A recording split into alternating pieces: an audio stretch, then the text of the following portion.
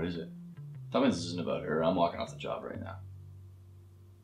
Tess, she's with Terry Benedict now. Tell me this isn't about screwing the guy who's screwing your wife. Ex-wife. Tell me. It's not about that entirely.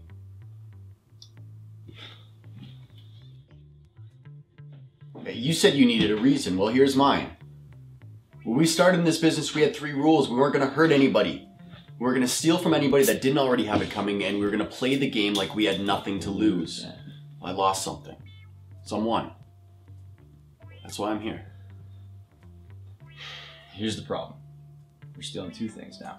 And when push comes to shove and you can't have both, which one are you going to choose? But remember, Tess doesn't divide 11 ways.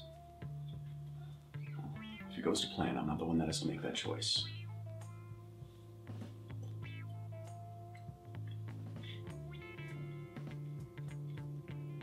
How'd she look about that shit?